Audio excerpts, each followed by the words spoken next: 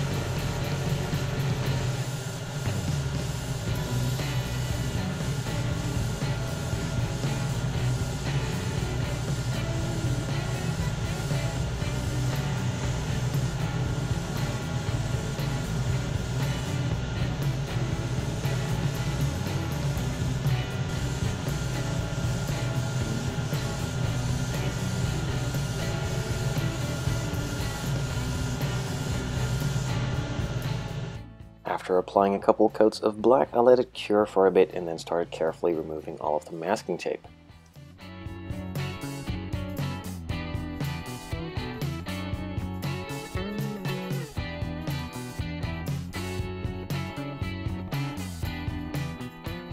The main clear part for all the windows could be glued into the body.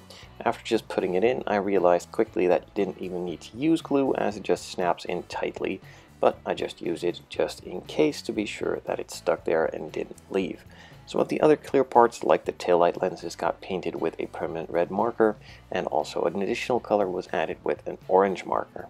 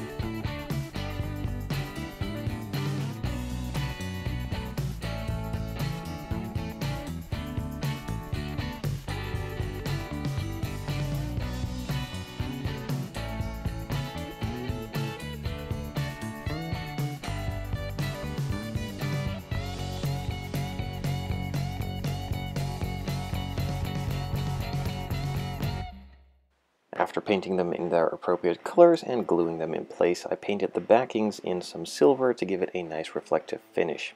Now you can see here on the left, this one is painted with silver housing and the right is not. Clearly gives a lot brighter and more vibrant of a color.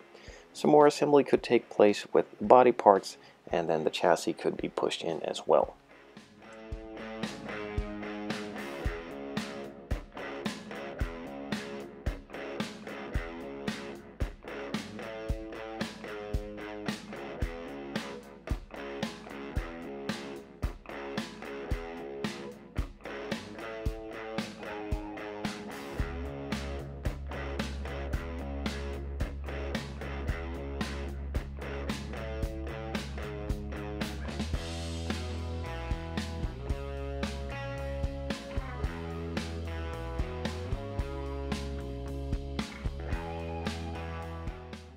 During the unboxing, I wasn't really sure if I was going to use the stock wheels and tires, as the tires looked a bit thick and the wheels a bit too small, but somehow the tires were way too small and the wheels were just fine, so I just stretched the stock tire over the wheel and the combination looked to be just right.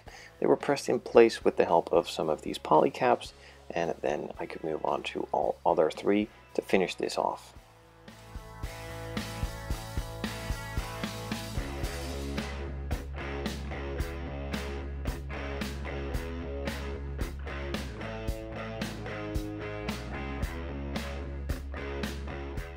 After putting the wheels on, I was still left with a couple pieces for the trim, some bumpers, and even some mirrors, so these were all glued in place and glued together in order to finish this build.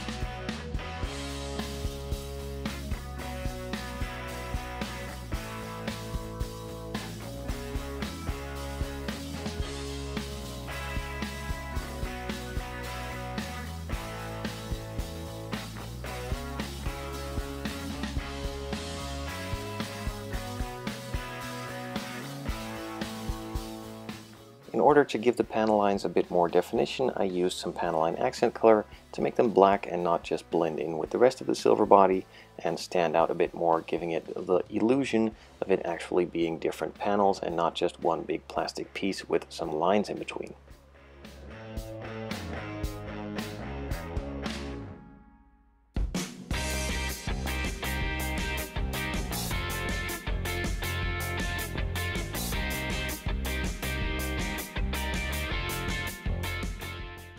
So I've mentioned this in the unboxing and in some other build videos as well. The kit is not great, it's probably way too expensive.